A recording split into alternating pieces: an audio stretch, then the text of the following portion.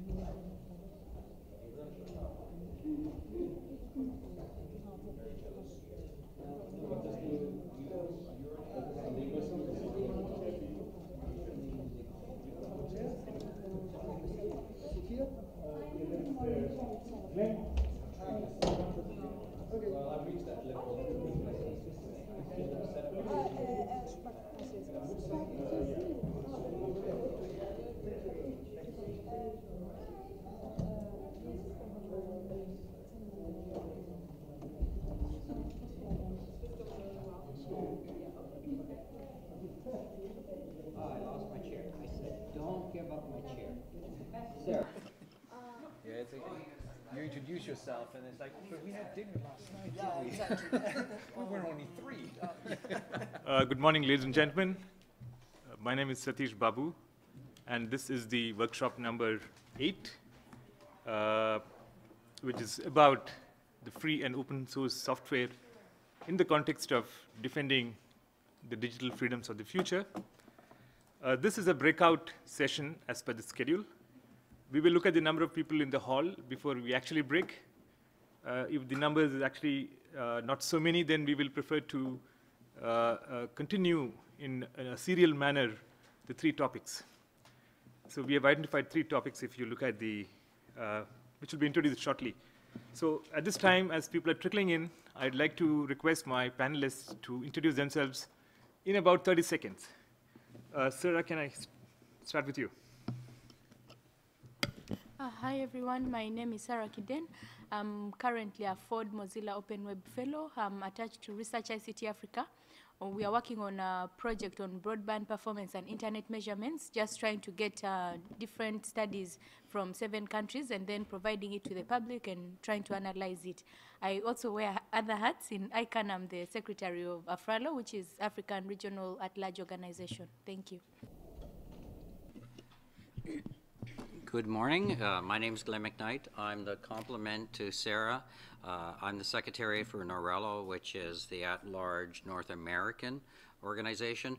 My pedigree on open source is twofold. One with IEEE on open hardware that we've worked on in terms of creating humanitarian open source FOSS solutions, but also I've been involved for well over 10 years with ICT certification on open source projects, whether Apache or Postgres, and particularly Linux certification.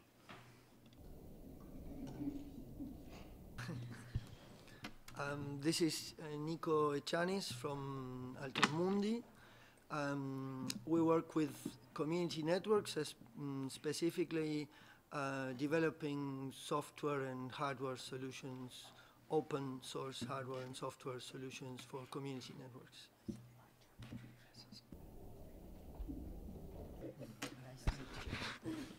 Hi, my name is Mishi Chaudhry. I'm a technology lawyer. I'm also the legal director of the Software Freedom Law Center in New York.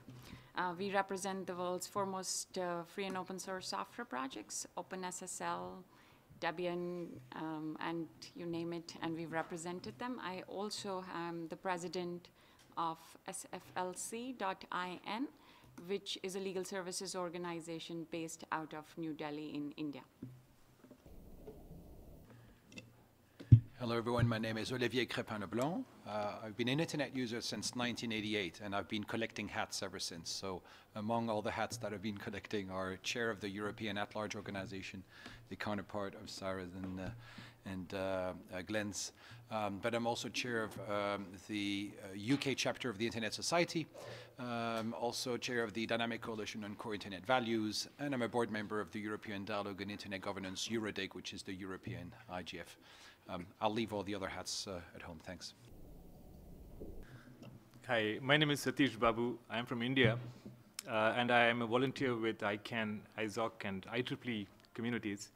I've been working with open source since the late 90s, and I'm the founding director of the International Center for Free and Open Source Software, which is a government organization in India working on free software.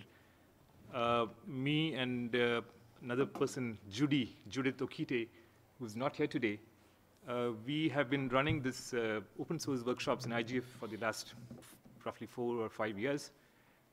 Judy could not make it today, but we have a very eminent panelists, a very eminent panel here, so I'm glad for that.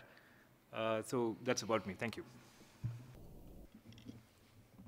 Hello, I'm Panagiotis or Panos Antoniadis. I come from Greece, but I live in Switzerland, in Zurich. I co-founded a non-profit organization. It's called Nethood, and its objective is to create different forms of bridges between the physical and the digital, between community networks and free software, free as in freedom, between different commoning initiatives in the city, like cooperative housing, alternative currencies, and community networks, and also between the academia and the civil society. And for this, we work in 2 European projects. One is called Mazi, meaning together in Greek, and the other Net Commons.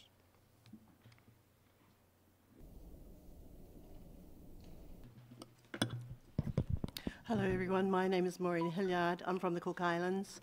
I'm just assisting here as a remote moderator. Thank you. Thanks very much. So I'll very briefly outline the sequence of this workshop.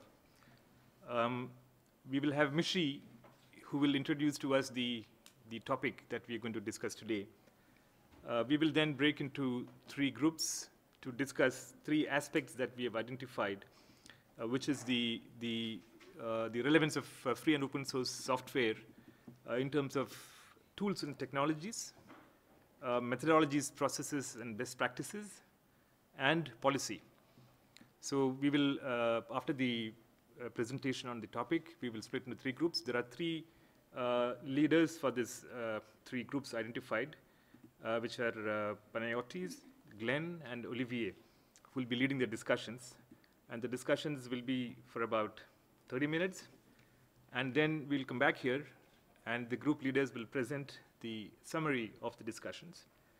And then we'll have open discussions, and you can raise any topic or comment at that point. And then we'll have closing comments by Sarah. If Judy and another speaker who's to join us remotely, Kivuwa. So these are the 2 speakers who are supposed to join us remotely. We are not sure whether they'll be able to do that.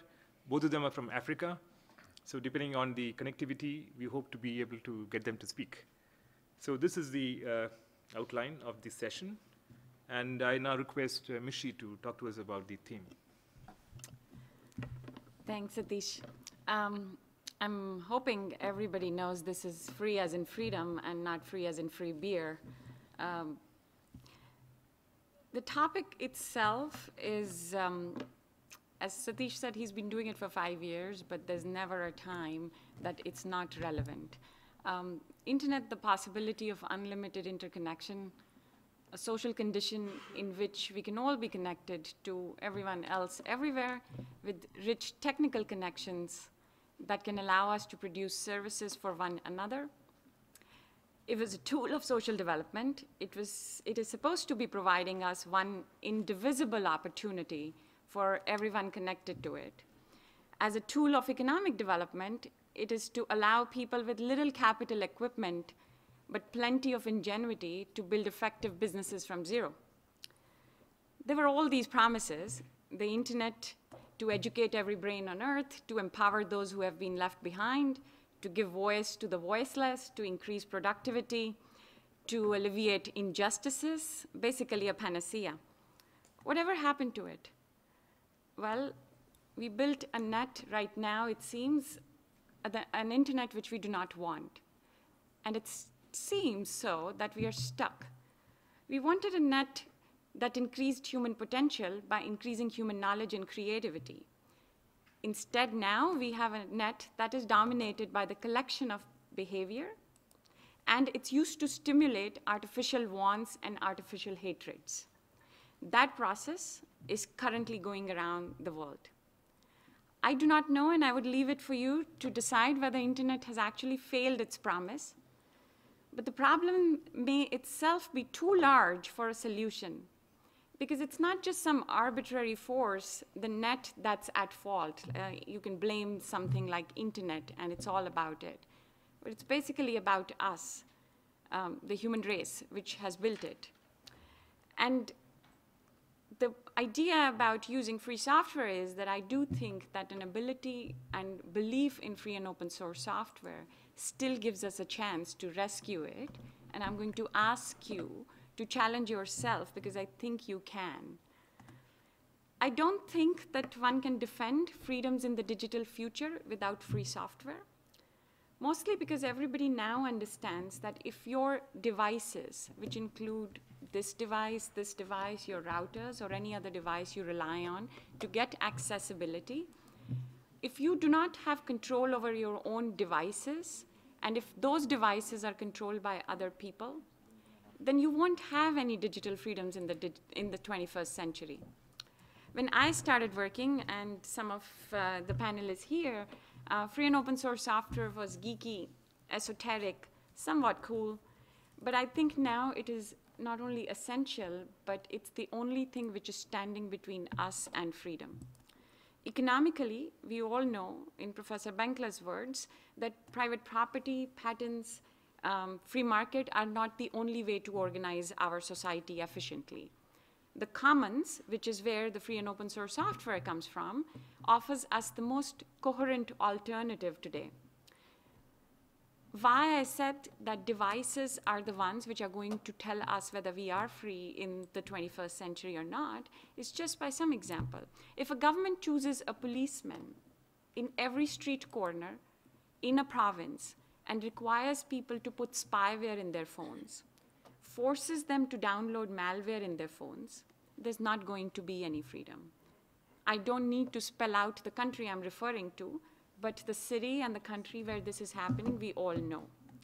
Now, right to control the software that runs in your computers thereby becomes necessary for your own political liberty. In the beginning of the free and open source software movement, people did not understand why we said that. Everybody thought about just opening the code was important, but what was also important was the freedom and the ability to control your own computers and not let them control you. Without free and open source software, people assume that services also must be provided in a centralized way. That's why you see that the power these days is being concentrated in a few players.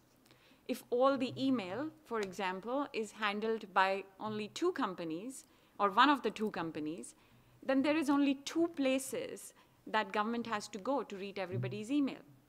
However, if everybody ran free and open source software to run their email servers on single board computers, Raspberry Pis, in their houses, then mass surveillance is much harder because then it doesn't scale at the same level. What I believe in, and I think what everybody who works in the FOSS community talks and thinks about is that the more we can empower the citizens to run their own services and provide them to one another, the more we can prevent governments from using the concentration of technology to create concentration of power. The truth is, if these devices don't belong to you, you have no control over the software that runs them, and all services are provided centrally, then there is no freedom you can even think about or demand. And that's why everything which open source offers is not just about making better software, but also constructing a different society where we all can actually go back to the failed promise of the net and think about doing it a little differently. That is why I believe that the workshop right now, and I would urge you all to have that as an underlying theme of the 3 breakout discussions which we would have.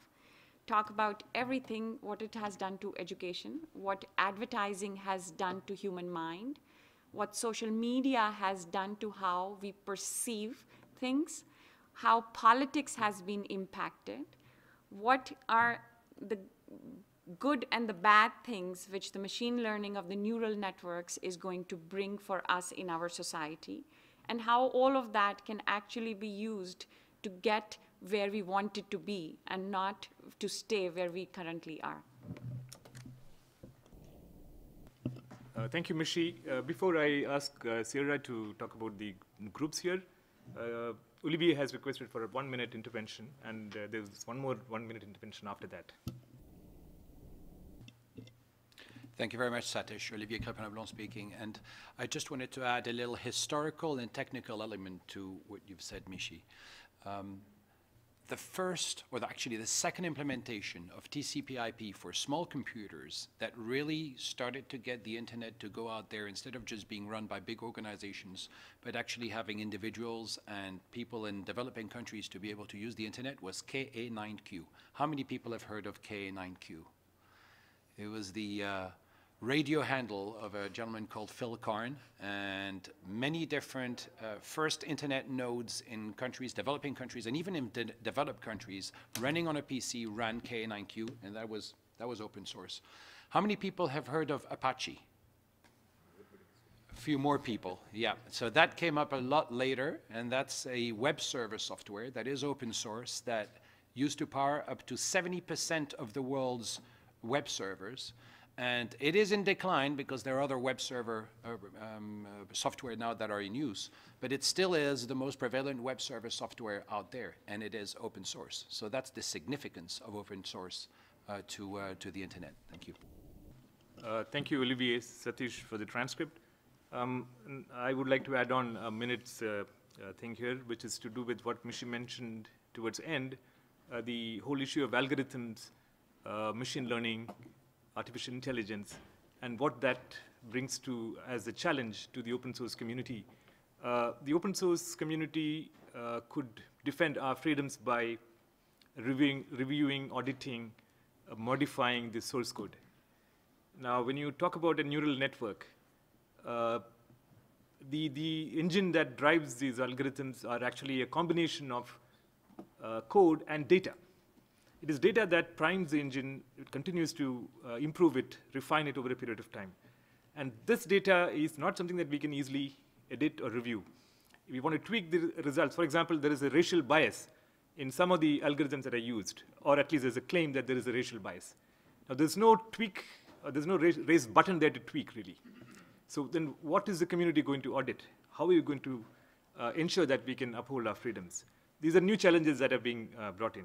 At this point, I request Sarah to tell us about the groups division, and then we will move on to the groups.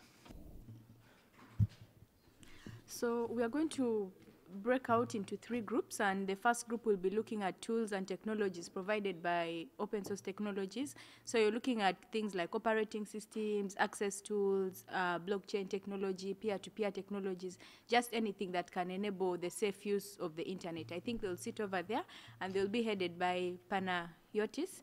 Then group number 2, with Glenn, we'll be talking about methodologies and processes in dealing with content generation. So they'll sit maybe somewhere here. So we are looking at languages. Do you deliver the content on mobile, on desktop, things like that? You'll sit here. And then group number 3, we'll talk about policy initiatives that enable people to connect using open source technologies. And that will be Olivier over here. Then we'll discuss for 30 minutes, and I'll come and remind you when we have 10 minutes to go. Then we'll converge, and we'll get just the key highlights in about 5 minutes from each group. Sure.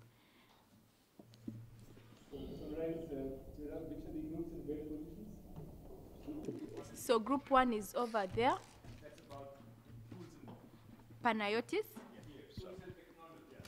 tools and technologies. Then group number 2 here with Glenn.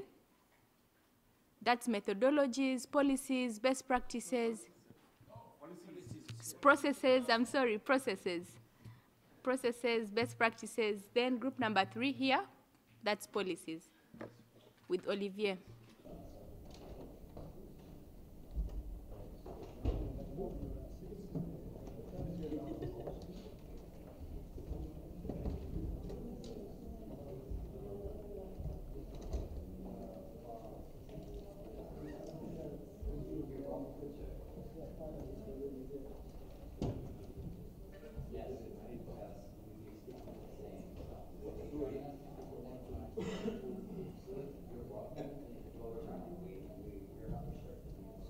Okay, so policies for open source.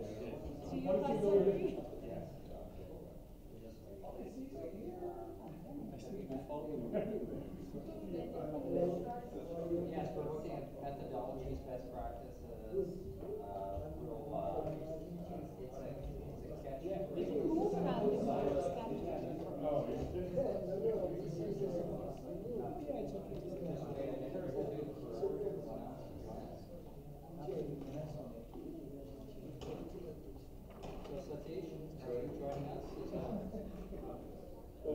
He's already joining us, thank you.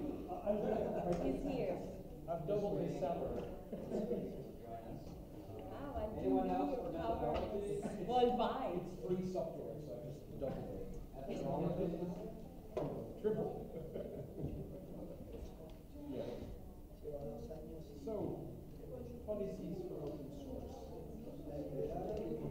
Yeah, it's starting.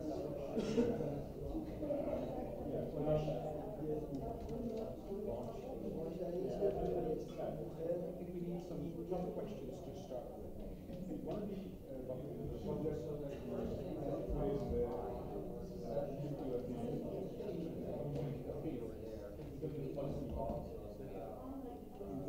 there's an argument that says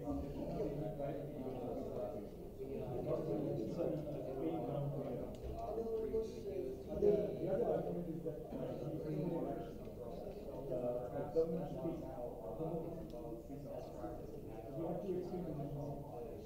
So most of the best things seem to say that we should not give any preference.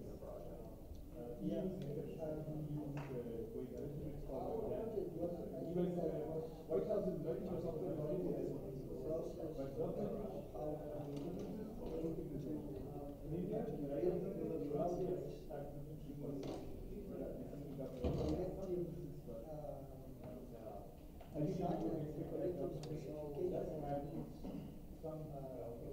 for government public money and public money should be actually public money. So that's fine. What is your position? So they feel that this is software. Really want to give it a name and this. Let them find out so basically the market is clueless.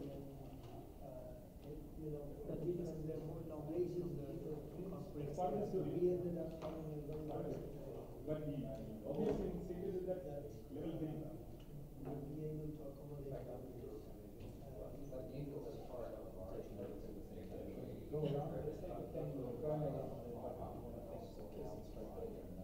So from my experience, I think there is a tug of war between inside governments and inside corporations.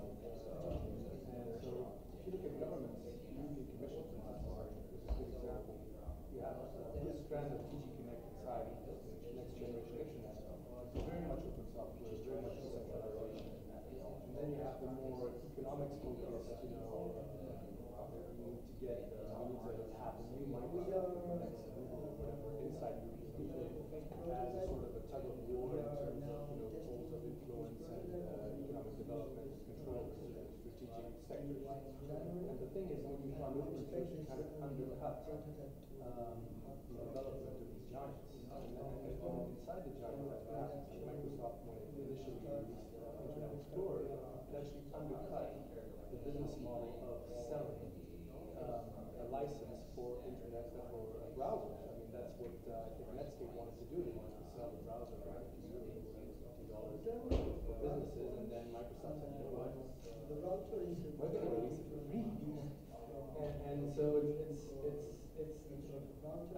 feel the governments and corporations are actually trying to balance it out, trying to say, well, how can we try to carve out a niche where we capture the economic benefits and money from proprietary software, but then also use open source as a strategy to undercut attempts at carving out those niches for themselves. And the same for governments. I mean, they're also kind of torn between should we, and Russia, for example, really insisted by protecting the market to develop their own monopoly in terms of social media, in terms of search engines, in terms of and so yeah, I mean it's a totally issue, I think, and always kind of always kind of could go open source, but then much more diffuse and it's much harder to capture and capitalize on the economic benefits. So you're not sure whether it's a company within your borders that's going to capitalize on the technology and that you'll be taxed, or create jobs, because it may as well be the neighbors. Then I think you can also, but if you control it, branch yourself, it's much easier to control, easier to say what it will, accrue some economic benefits. So it's really something with the trust, I think. You have the trust that within your borders you'll have people will make use of it and it will bring some benefits. And blockchain is a very interesting example. Sorry, I'm taking you to talk. But it's kind of, you can see that everybody's is jumping on board now. Yes. And it's not clear which country is kind of ahead of depending on the policies and regulations. But it's something that's been released out in a while. So Wi-Fi and whereas when it's proprietary, you can much easier to control it and see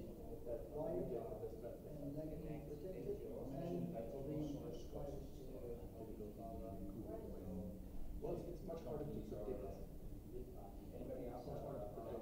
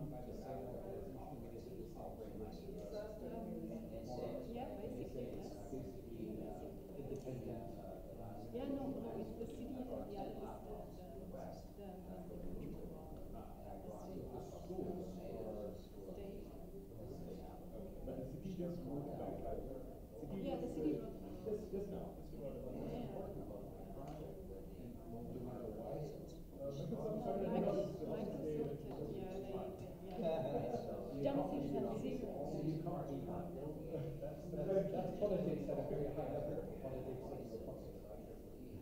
Okay.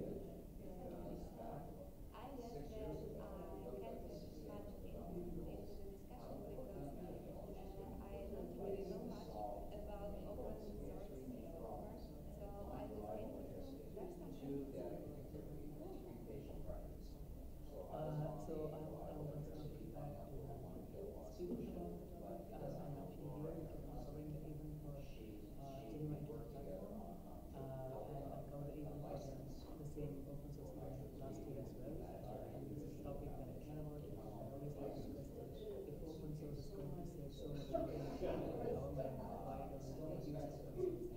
One is that it stops them from using and also there was this case with respect to the government where I come from, which is Tamil Nadu, and they were giving away free laptops to students, and they had this laptop as Microsoft pre-installed, which was a huge cost.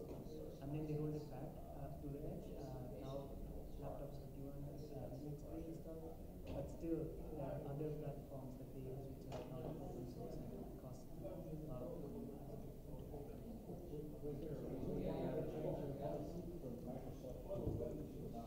There was this, I always felt like, yeah, Oxford was actually pro open source, and he intervened and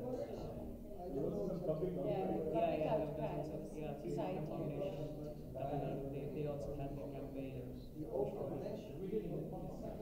it. Yeah, exactly.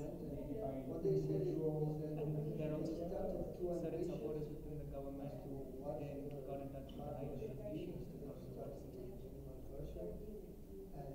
They run out of funds before they could go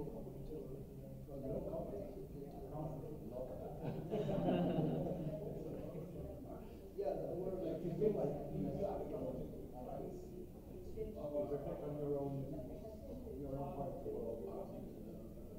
This is like more of a brainstorming rather than what else I think always. So I said that I'm from Geneva, why I'm interested in policies. I will explain more. The situation is very different here. We have the fact that most elected people or people working on the states are more or less pro open source. They find open source, free software, I would say, a good idea. It's good because it's public money, so it goes to public execution. It's no problem about convincing people.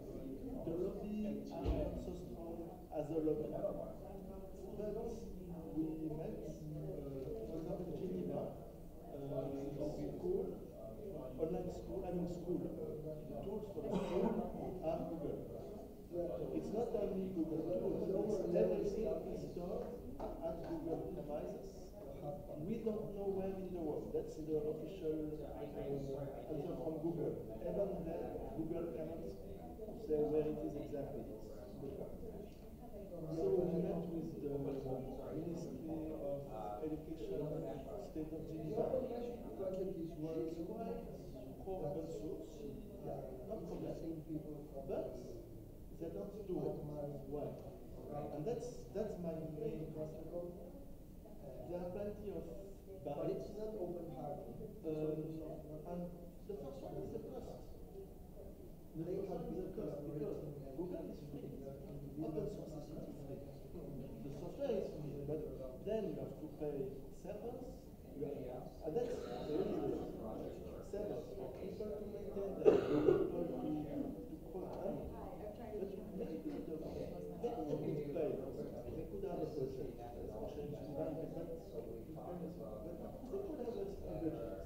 But I think the biggest barrier, the biggest problem for them is the non-availability to them. The non-availability of easy to use and with good graphical user interface tools. So the missing tools, a lot of tools like that, to satisfy the teachers, especially the children, but especially the teachers. Because I met my responsible for that at Professor Squadron, I'm responsible for this college in Geneva, and I knew it for years, so it's like a friend, if there was a solution, but there are no solutions. And my question is, why the state like Geneva was only and pays a lot to Microsoft couldn't invest with others in a network of cities or states. I'm sure that we can find at least one or two states in India, maybe in the United States, in Switzerland or elsewhere, work together and build this. Because it's not tools that are so much complex. So that's my question, and I'm very frustrated because it looks for me so easy to launch something, maybe in a network, but nothing happens. That's my Are the tools really okay, let me briefly share what in my city in India. We have 2,000 government schools. All of them have been running this for the last 20 years. Exactly. What is really happening is there are no more programs. The teachers themselves have been like they had to adopt. Earlier they didn't know how to program at all. They started, because it's open source code is there, they started tweaking. Now they program and they're producing all their whatever they want, including the user-friendly graphical. So I think there is an effort required from the small team. I think that is what is required for I think there's a bit tweaking required, but these can be done. If you have some points, it can be done. So we have to be in contact so I can do some lobbying for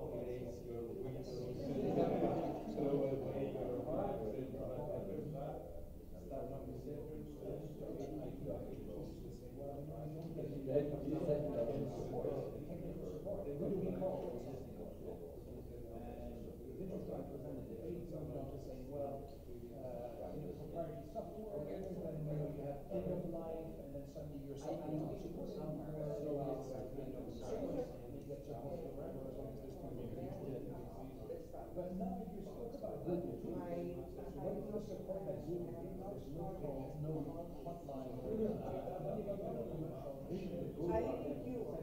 I thought so. I've never seen it before. Google has it for support. So is that something that is not coming into the equation anymore? Is it the Google for School in Geneva is Google Enterprise. It's marketed at School of Geneva, but behind it's Google Enterprise, and there are special contracts, and due to a law that was done by, not done, but it's a project given by the Greens, suddenly they changed the contract with Google, and Google accepted to include a lot of very specific things in this area that was not there before. So I think that Google really wants to take over the schools, so because they do anything for years, and if the state of Geneva is compensate with it, but it's not the biggest, it's not even a country, and Google is there to change, and since they are really proactive to, they really want to keep the, who owns the data? Who owns the data? Who owns the data? So I think that's the state of Geneva owns the data, but they're stored at Google, so officially you don't know where they're going. It is clearly said in the contract that the data should not be given to third parties except if the law blah blah blah blah blah. So if the law in the US says that the must have access to it, they have access to it. So it's a contract that says where the data needs to be stored. No, on the opposite, it was asked, it was officially asked, and the answer from Google was, even us, Google, don't know where it is stored. It is in the cloud, but it's not in Switzerland because Google has no data. Standard stuff. But very interesting, if I can add something, is that in the other states, they asked the federal person responsible for data protection, the federal for privacy. And the other states, Switzerland, like Zurich, were forbidden to go with Microsoft because Microsoft had no data center in Switzerland. And in 6 months, Microsoft built a data center in Switzerland so that they could have the schools for free. So you see the money they put on the school themselves. And then the other cantons, other states, are with Microsoft with a data center in Switzerland. Why Geneva? Because they did it before the Snowden affair, 1 year before, so they didn't have to comply with that story. So with Microsoft, schools and bus-based government in Switzerland. And in Geneva, it's a kind of exception because they needed 1 year.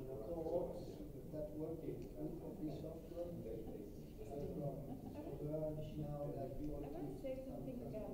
I think the cloud to mobile architecture has actually changed the free and open source software debate. It's no longer about what Microsoft would say or a choice between the tools which were available. Because Red Hat is a publicly listed company.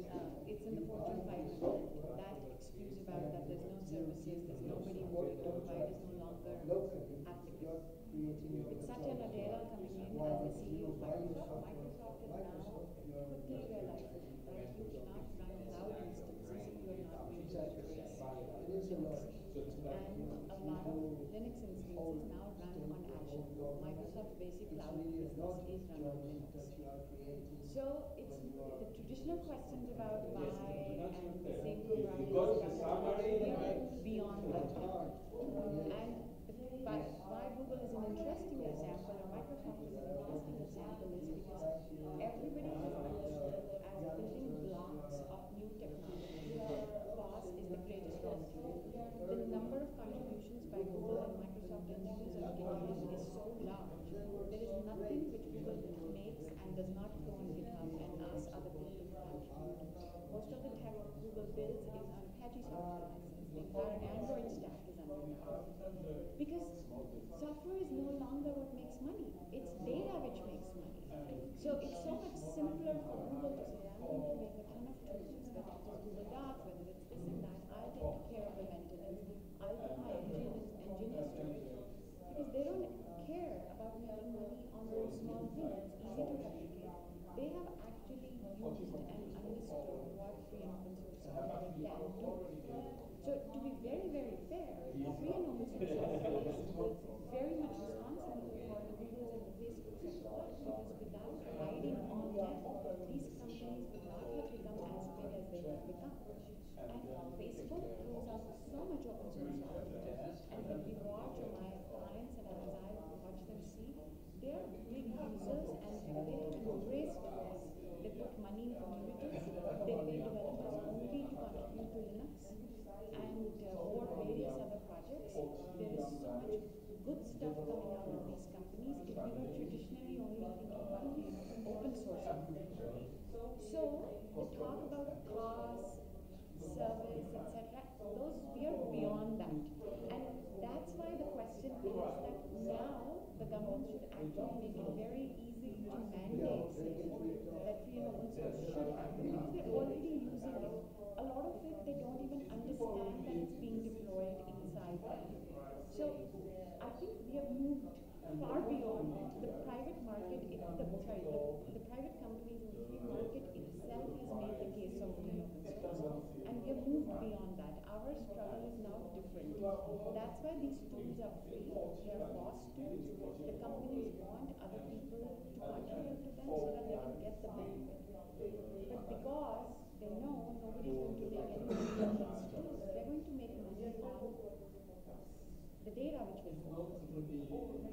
Pete's earlier point about AI is so interesting because right now, IBM totally, which was the first mover in Linux world also, completely understands that in the AI world, there will be many more WhatsApps which people will come.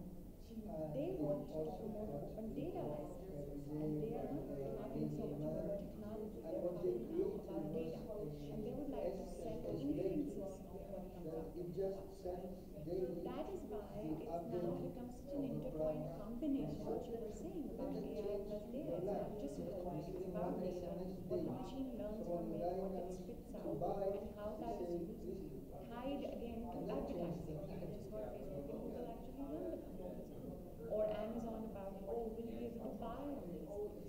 So the very fact that Microsoft embraces free software in such a big way tells us a big story about where we are today. We are no longer about the graphic user interface is not very exciting. Canonical makes a lot more money now. Canonical Ubuntu runs on many computers all the time.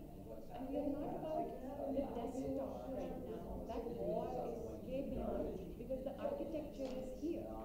And the problem is, we cannot, you cannot do coding on this device. So what we've lost is the education to teach our children. You need to adapt into this. You need to be able to get into this device, change this device. Not everybody, but at least there should be the new people here. One person, my friend circle should be able to help with this. It's the same thing about everything else, the medical devices, which will be in my education. What they are today, I should be able to use and have an understanding of it and have some idea of the data. Your point about Google is correct. They don't know when you run a cloud to mobile application. You don't know. That's why Microsoft is still fighting that thing in the US right now as a case, which has now come up in this world. My servers are not here, they're in Ireland.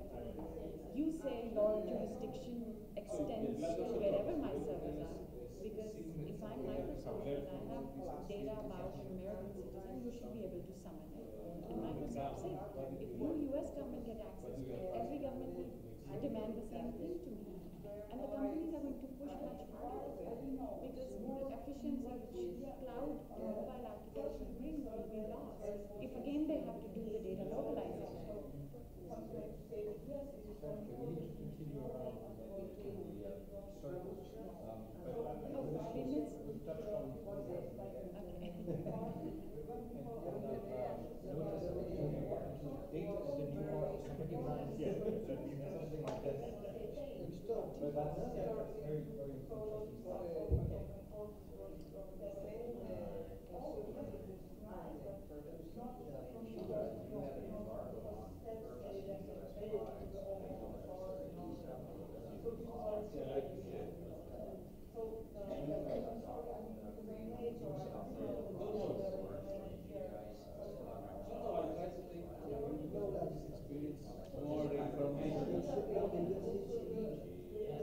Because of the embargo, software licenses are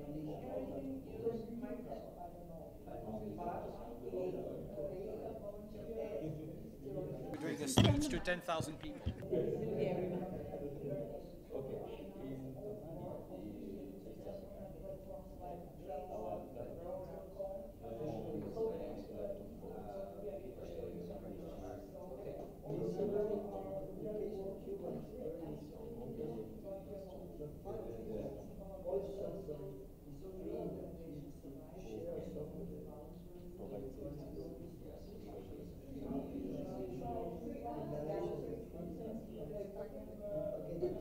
They have this very big hard drive that every week are updated with all the software, movie, everything, and that circulates all through Cuba.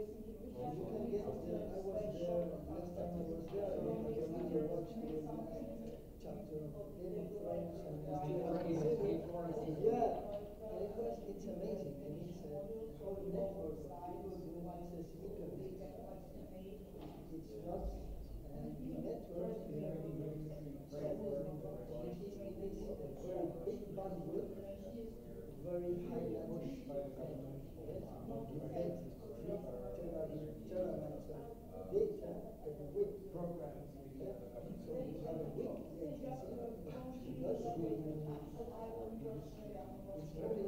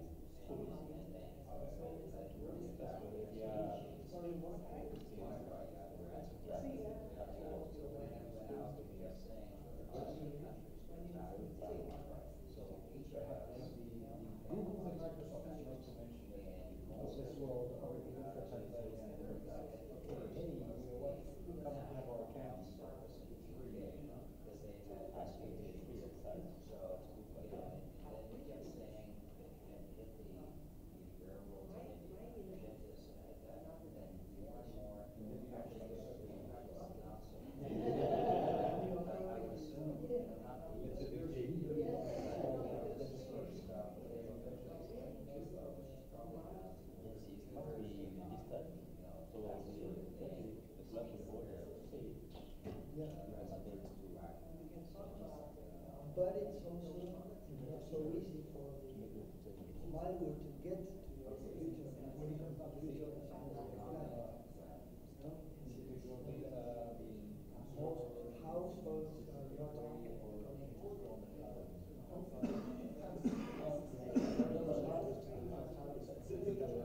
yes, yes, yes. All right, cool. That's when so perspective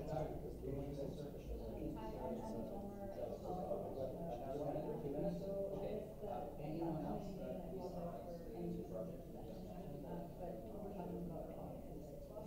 So the thing that I would highlight is that almost consistently wherever I do, I'm finding that there's a really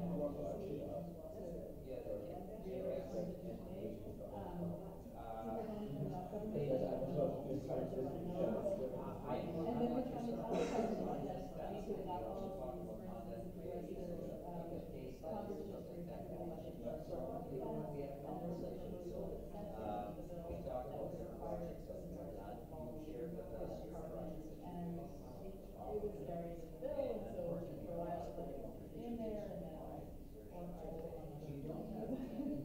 lost the whole issue. Here on such very into the debate, and so we found ourselves having to meet with various offices of the Senate to do everything from strategizing with who understood why open source made sense, and to be clear, it wasn't saying that it had to use open source for everything, but for non-classified domain, because there was a part of where it made sense, for like the big things should be run open source the same way as taxpayer dollars. Okay, so no wonder Larry Ellison came knocking. But anyway, so I found, on the one hand, but a lot of people no idea what it was, what it was, the branch, anything like that. And so this is just sort of an example of how actually, just because it's listed as open source doesn't mean that anyone can come in and change it.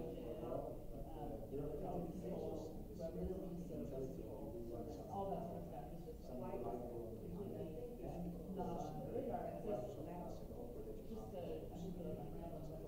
The point is just generally that we can't assume that people, especially for schools, much very violence of open source software or very similar to what I tried to do.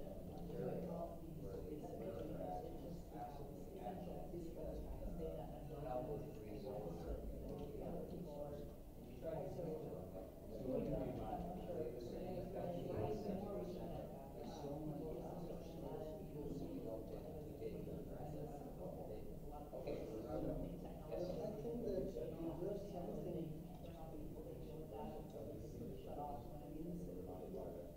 people are also doing that.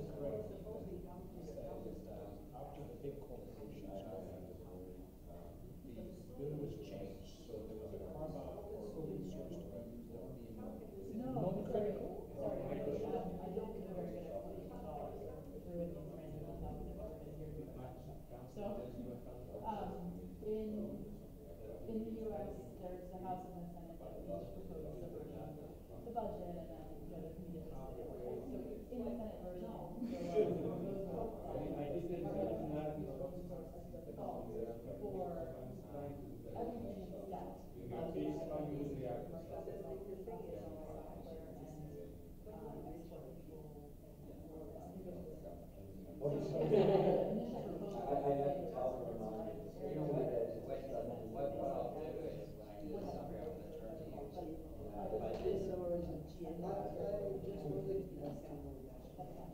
for everything and the House version maybe one thing we can so in the end, the two House Congress and the House had to decide to keep that and the result was the Department of Defense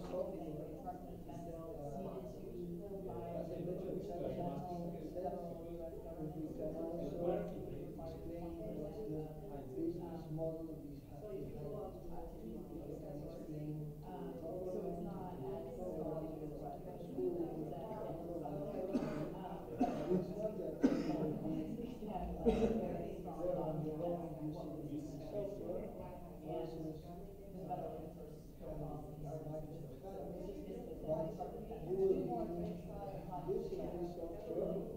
as you will have a commercial relationship with maybe a Yeah, somebody.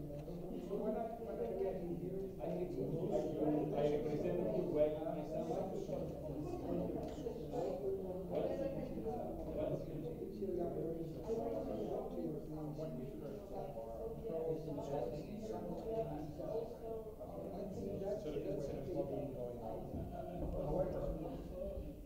Is there a policy on data? You mean just data, or are you talking about how fast the data is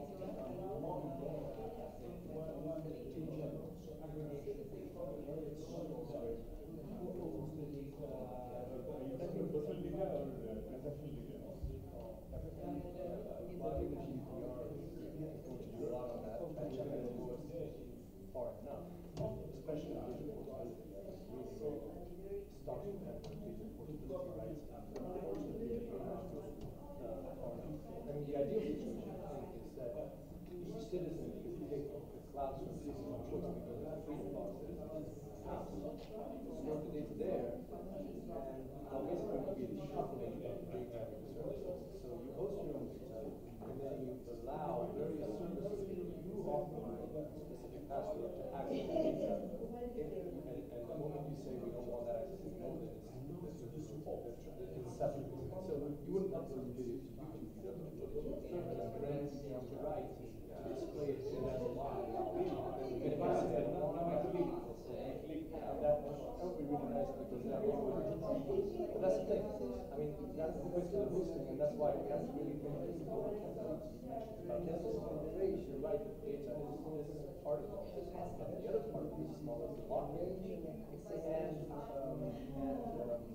premium services. So there's several things. The strategy is to open several pages, and then provide premium services on top of that for small professional lives.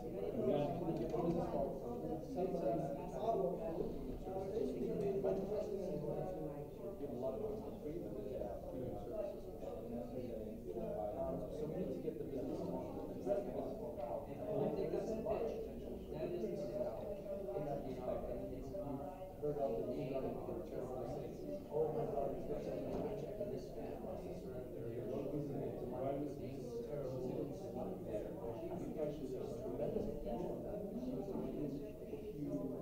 restrict it and make it up, shape it in a way that's fair. I get that way too. You really are making me the product, even when you think that I'm giving it for free. You asked us to replace hosting.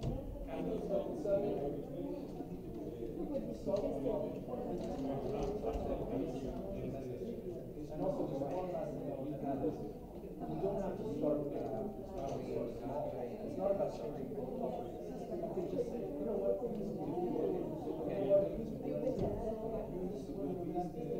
Use coding. Watch TV.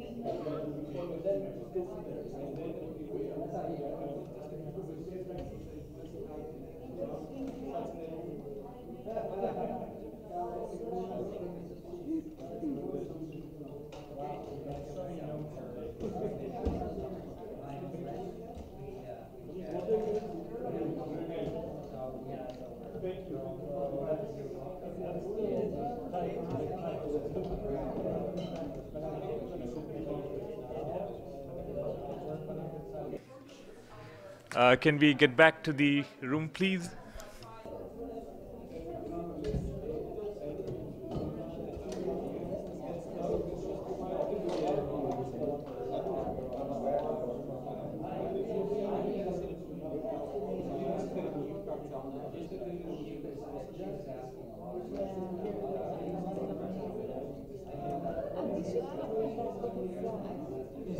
That's what I was asking.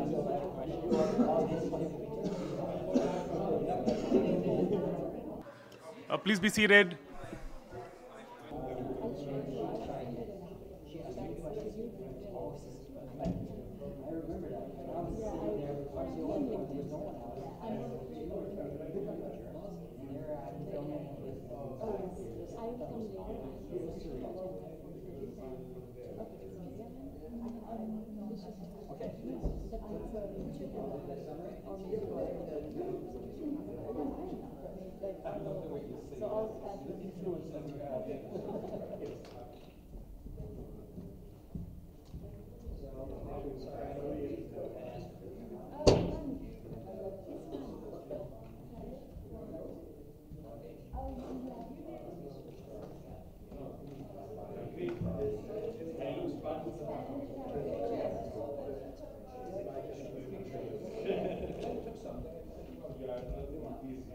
Can I No, ask the group leader of the first group, which is Panayotis, to give us a summary of the discussions. Each group leader has 5 minutes to present the summaries. Hello. So we were a complementary group working around ideas of free software and tools in general. So there were two people from Belarus, Vlad and Svetlana, that have a non-profit organization that tries to activate and inform and train people in using open source software. They do this both by presenting it as something better, actually, more comfortable, better to use, but also about the vision of the future, the freedoms, etc. They follow an incremental approach. They don't want to scare people. And this is also related to what Sarah told us from Uganda, where they have a university that has achieved today more than 90% of use of free software. And exactly one of the lessons learned from this process is that we don't have to be very radical and say to people, throw away your Microsoft and Apple, but build this knowledge and this critical mass step by step.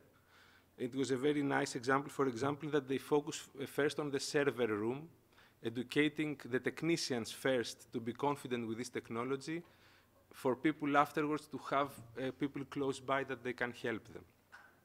We were also lucky to have in the group somebody that declared that uses Windows, actually, and it's from the NGO that it's very positive to such technologies, but they don't have the skills and what they can do. I mean, so, and this is also what the organization from Belarus, it's called Phalanster, tries to do, actually tries to bring together NGOs that are very positive to using free tools with activists, digital activists, to create these complementary relationships. And then I talked about my projects that we try actually to focus on the idea of freedom, not as a binary, but as something that could be more or less free. So for example, there are software that are easier or more difficult to host and to customize. And we want to combine this self-hosted software with the community networks. Nico, I guess, will say more about them. So combining free software with free networks actually is the base of creating what I call net diversity. So we need diversity as we need biodiversity. And these tools, because they can be rooted on urban spaces, because both the network and the software live together, it creates the right conditions. And for this, there are two European projects. One is Net Commons, working on the network, and Mazi, working on the software, focusing on the customization and exactly empowering people to use all this free software to define their own local hybrid spaces. And then another dimension is learning. So another software, or open source software that we work, it's called OpenKey, and it tries to create what Ivan Illich called the learning webs. We hear a lot in IGF about training the trainers. So there is this tool, it's a new and under development that tries exactly to facilitate this type of learning webs. And another very important dimension is the language. So I am an advocate for the organic internet as a contrast to the algorithmically modified data that Facebook and Google provide. And it's very important to create such narratives for people can relate and create analogies. So as we have genetically modified organisms, we have also algorithmically modified data, and we should find ways to build the internet in a more grassroots and organic way.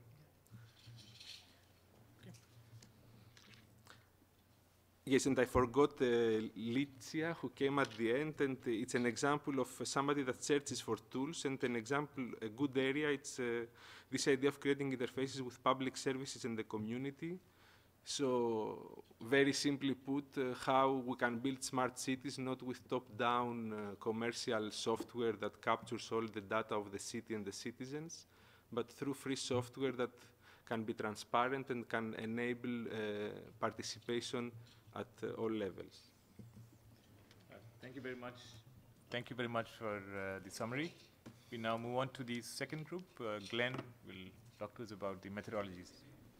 Great, thank you, and thanks for all the people who are still staying with us. We had an interesting dialogue, and at the very end we said, what's our purpose again? Oh, methodology. So we had to circle, but I'll talk more about our case studies in a second, but I just wanted to emphasize, and many of the same things that was just mentioned resonate with us as well.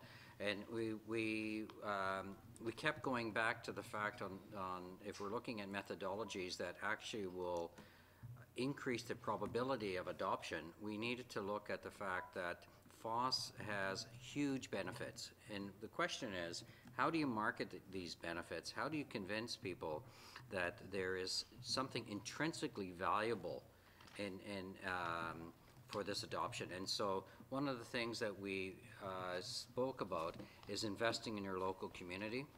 The fact that when you spend money in FOSS solutions, it's actually staying in the community, it's building capacity in the community, it's actually looking at it's very patriotic in many ways. It's not sending money to foreign IT companies, but it's basically keeping the person who's working on your computer that's doing that specialized programming is somebody who's perhaps teaching your children soccer in your local community. It's a person who's maybe doing this small little business down the street where you buy your vegetables. So it really is a pride of place, and that we as a best practice, as a methodology, we need to realize that we need to give decision makers the tools to make decisions to overcome those inherent barriers that pop up. They automatically say, where's the support? You know, you're not a big company. If you ever read your EULA, you don't own that software, and they don't support it really. But you know, it's a natural thing that they criticize us, saying you're just small potatoes. So I think we need to look at ways of overcoming that resistance. And I shared with everybody our experience over 10 years ago when Evan Leibovich and I ran the Linux Professional Institute.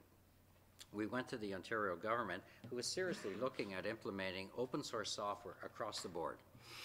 And the bureaucrat sat back and he leaned back and he says, hell will freeze over before we adopt open source. So we knew that we had a challenge. So we looked at best practices in different countries, and what Nico shared with us is the Libra router, and Nico's right beside me, and he's based in Argentina, and this is an extremely important solution, and it's a device that's used in mesh networking. It has many other features that you don't get in your TP-Link, your Ubiquiti, your other devices, or Microtech.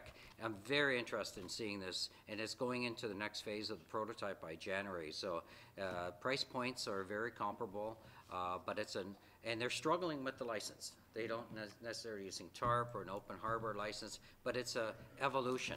But it's something that one should bear in mind. I shared with the group my project that we did with IEEE, because we said when we looked at humanitarian challenges, what software, we want to make all our solutions, our best practices, open sourced. But they really never had an open source license before. So we actually worked with a group called We Care Solar. And it was a solar suitcase. Okay, just imagine a suitcase that has solar panels in it, walkie-talkies, it has flashlights, and it's for maternity wards. And Laura Satchel, she's an obstetrician from Oakland. Her husband is from Berkeley, and these students in his class would make these suitcases.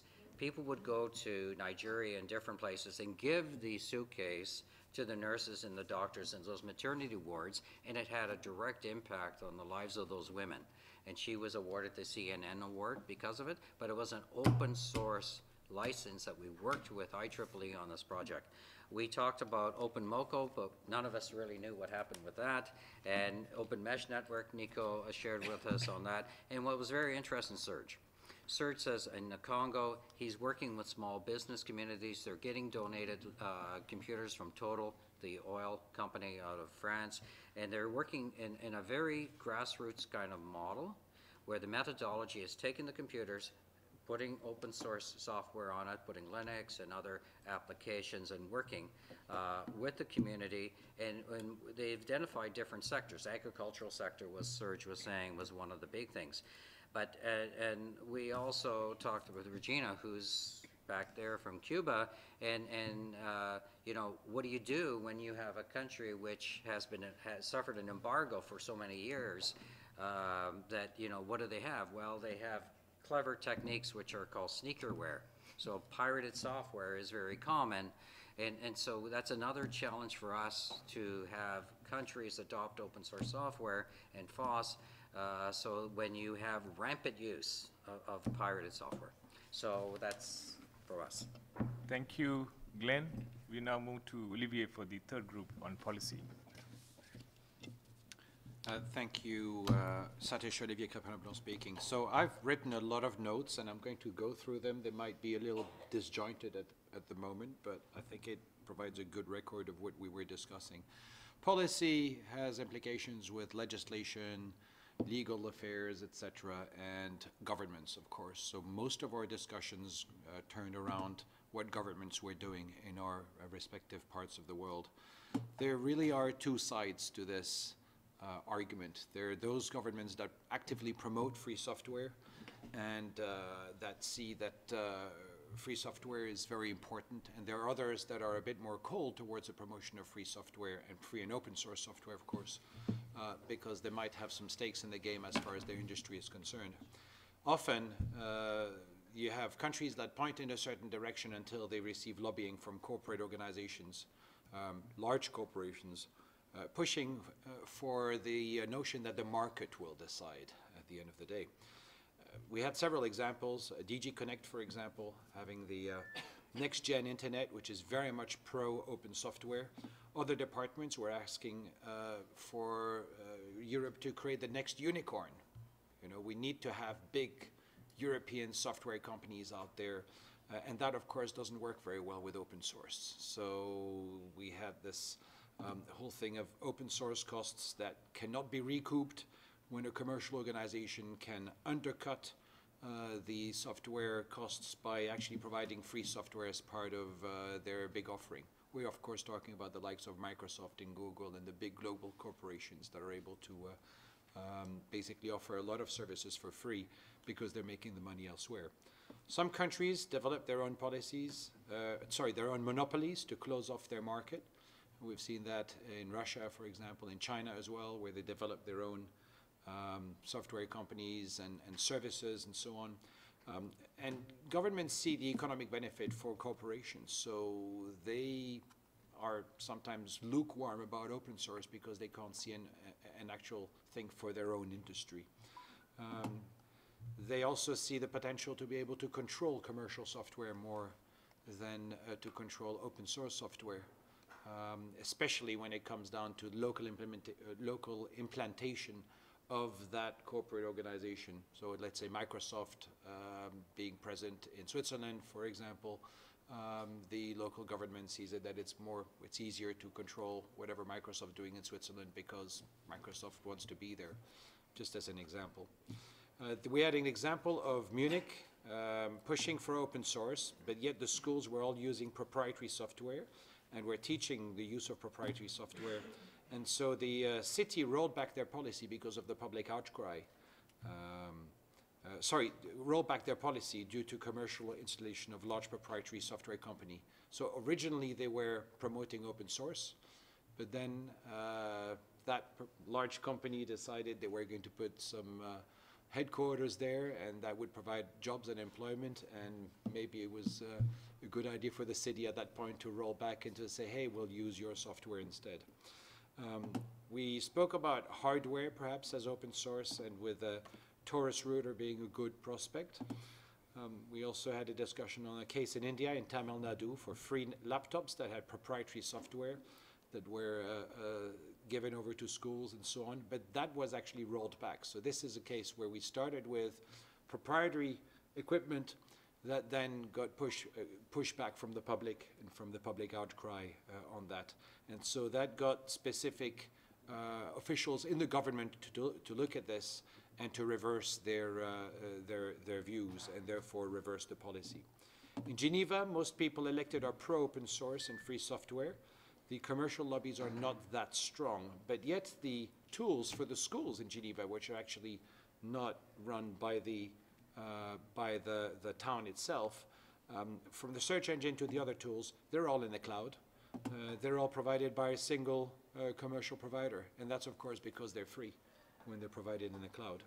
And that's when we saw that the individual officials might be pro-open source, but the reality of it is that it's not being implemented because non-open source is free, whilst open source is not in many cases, which is really strange when you look at it. But open source does have to recoup some costs at some point, while those big companies don't need to, because as I said earlier, they can do it elsewhere. The largest barrier is, in some cases, and it's still the case now, and I've heard that before, was the non-availability of easy GUI, so graphical user interface tools. Yeah, I'll be quick. For teachers and assistants, but then we found out that in India, in fact, there was a lot of open source software being distributed in schools, and the teachers ended up being the programmers and developing the tools for easy use for their students. We looked at commercial contract with big multinational corporations that include technical support. That was seen as something that we don't have a problem with anymore these days, because the very large corporations don't do that much technical support, except when striking specific case scenarios. And then we moved to data, because the money today is not made in software, the money is made in data, and this is where there is no legislation or regulation.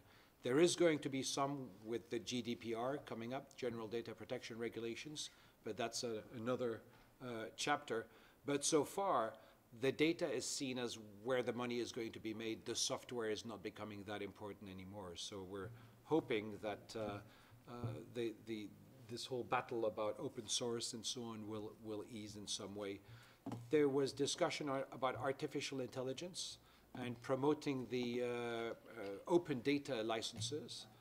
And we then also had some discussion about from GitHub policy with the work that took place over in the US, where there was a battle between Congress and the Senate with the sort of next level of software updates for the Department of Defense that originally did not have anything that was limiting the use of open source. In fact, the official thing is we have to push for open source by default, but then it gave rise to some kind of a compromise that the Department of Defense needed to follow general US government regulations on open source, which is that 20% of the code should be open source and the rest of it can be proprietary.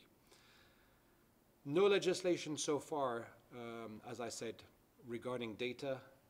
So GDPR is probably what we're going to be discussing next year, and open data probably is one of the big topics then. And ideally, we should make sure that everyone should be able to choose their own storage, where they want their stuff stored, their information stored, with local storage for personal data, and some kind of a licensing system for the cloud providers to be able to point to that data without actually having control of it themselves, because it gets very difficult to know where that data is, and we've seen that. So free services are more difficult to address. There's a potential for shaping a fair way to use computing resources. So instead of making the money on the data, those companies that provide those services could make use of our spare cycles and our computers. But there's no legislation on this, no regulation as such. So it's still a very open case scenario. But we all have to push for the diversity of services and resources rather than the focalization that we often see in users. Thank you. Thanks, Olivier. This is Satish for the transcript. Before we open up discussions, I'd like to request Nico to speak to us for 5 minutes. Okay. What I have been mostly worried about or trying to work with in the past months is the concept of the right to co-create the internet. And whenever I'm listening to this kind of thing, I come back to the same. What is it? What is this right to co-create the internet? We are always discussing about access in this sort of forums, and access is a concept that is looking at the users as consumers, no? So you can access a service and you will download data, you will watch video, etc., but you're not a peer in the network, you're a consumer. And this is something that is so embedded that, for example, in network neutrality discussions, we never discuss the worst discrimination that already exists everywhere, which is the bandwidth discrimination for upload and download bandwidth. So my concern is that even if we create more peer-to-peer software, even if we do more work for people to adopt locally hosted services in their embedded devices, Raspberry Pis, whatnot, they will still have connectivity problems to actually be able to provide effective services and contents locally. So I think this is something we need to push for hard, and that's why I relate this to, I don't know if you are aware of the debate regarding food security and food sovereignty. No, these are two concepts that are speaking about something similar. It's people's food, but one is top-down, food security is top-down, it's we need to feed everyone, and food sovereignty is speaking about empowerment, is speaking about our right to self-determination as to what food we are producing, what food we are consuming, and how we're doing all of this. And related to this is that I think the right to access is similar to the food security vision, and the right to co-create the internet is related to the food sovereignty vision. And I think that we grassroots organizations in the civil society need to push for this concept, because otherwise most of what we're working for is disabled at another layer. No, we can have success at many layers, but then the network layer is not enabling, and then we are not really able to do what we intend to do. So that's what I wanted to share with this. Thank you, Nico, Satish, for the transcript. That is a very interesting take on co-creation of the internet itself. Now we are opening the floor for open discussions. Any comment or point that we have missed out, you're free to please speak. Please identify yourself as you speak. Yeah, any questions? Yes, please. Yeah, Martin Schmalzried from Families Europe. I just wanted to come back to this notion of I would say that like data, data sovereignty, data security, if you will. I think the issue is in the food, it's obviously an economic phenomenon. I mean, if you have food security, you don't have food sovereignty because your market is flooded with, food from outside, subsidized often, which kills the local industry.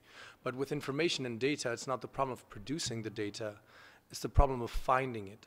And so right now, you have portals to access the internet, which are the Googles and the Facebooks, which sort of narrow the access to the data that is available. So even though you as an individual in whatever country, you do have some data that is available, you are sharing it, it sort of gets drowned in, via these kind of filters.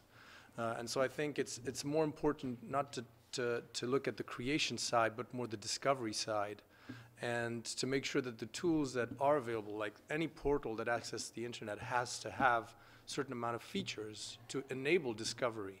So you should have the option, for instance, to say, just maybe restrict my search to whatever is in, I don't know, 20 kilometers of where I live, to support local artists, to support, and you can generalize this to everything, even concerts, even music, even art, even, goods and services, food, everything.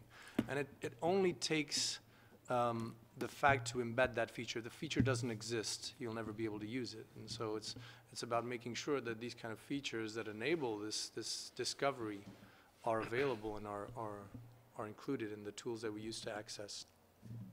Thank you. So 1, 2, 3, please go ahead. Yes, thanks for the question. I think it's very important.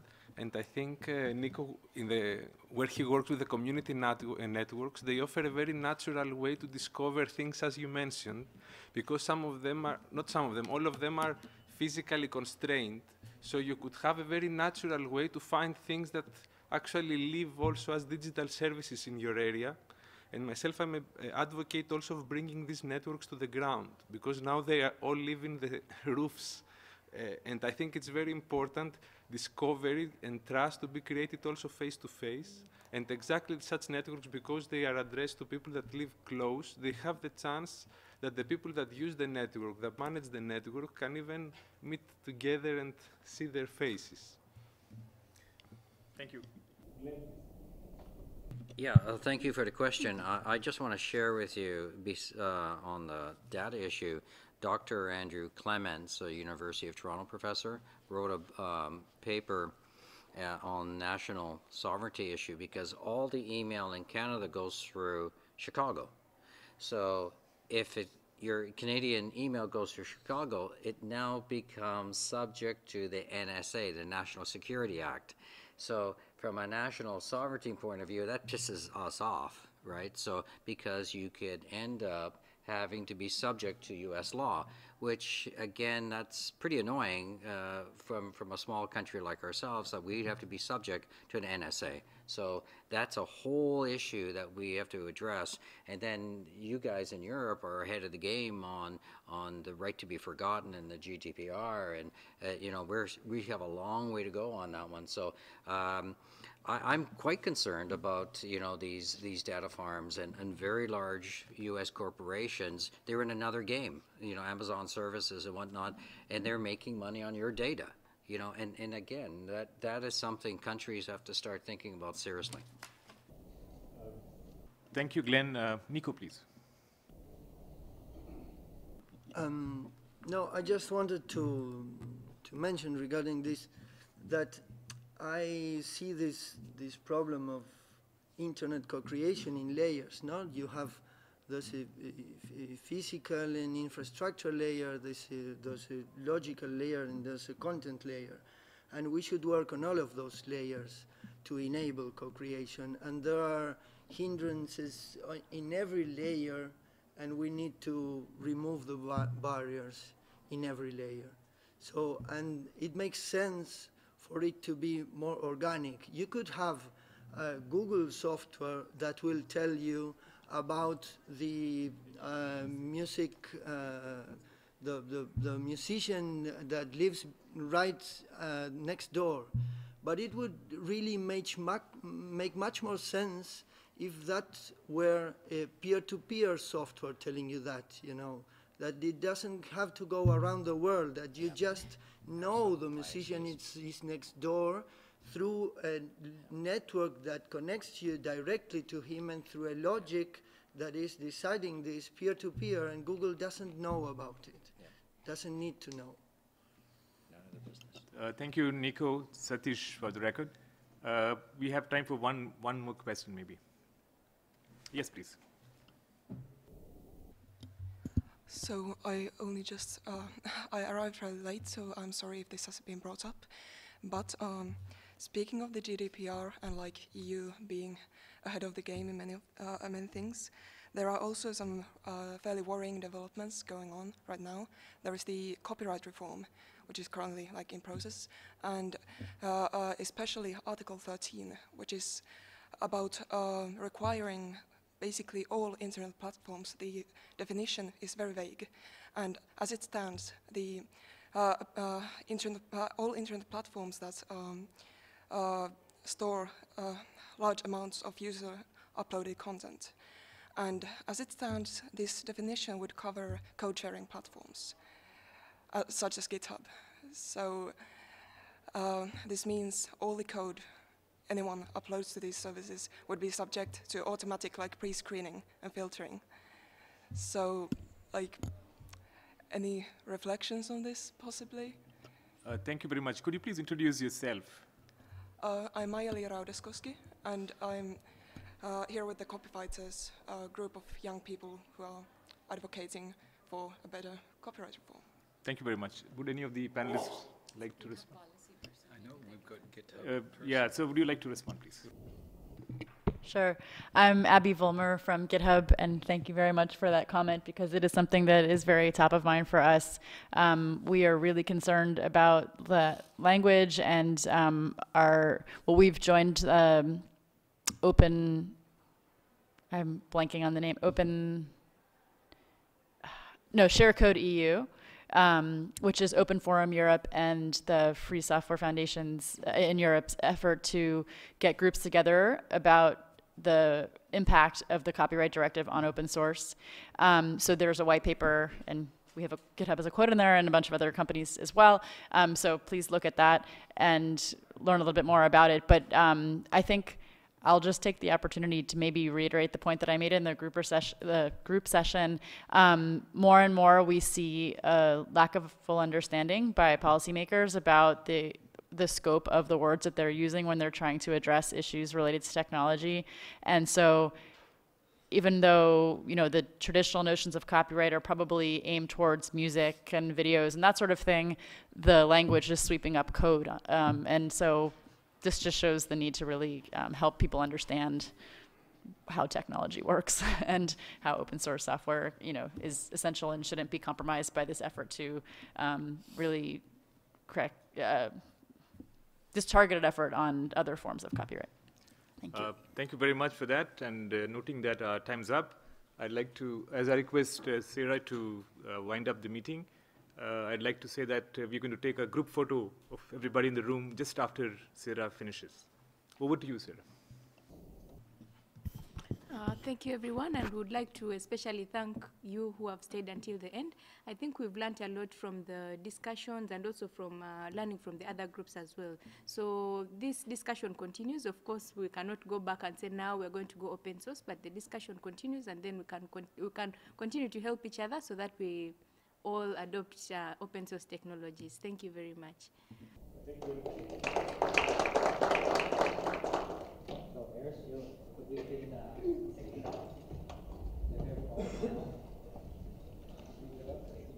come up, get away from the table. Over here. So, if you guys can come up and we'll do a group shot. We're all contributing on this.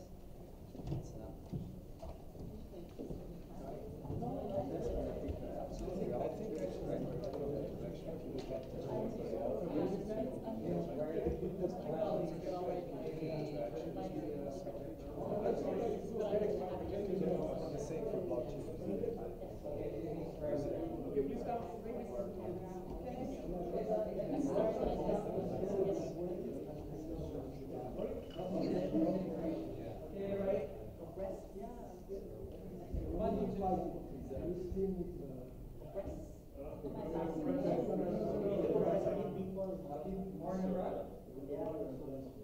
from this side can. So we have to go back one. Yeah, this is okay, but this side. If you get one in the front. Yes. They'll see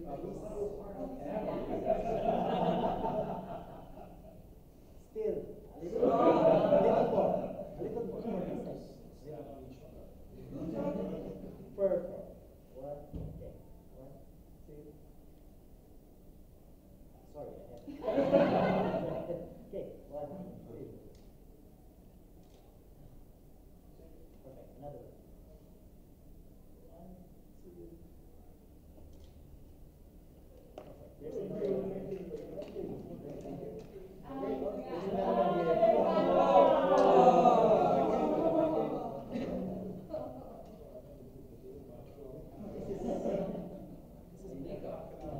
I have 6 acres on my farm, and we give food to the poor. Okay. 1, 2. No. Another one. 1, 2. Yeah. So Nico, with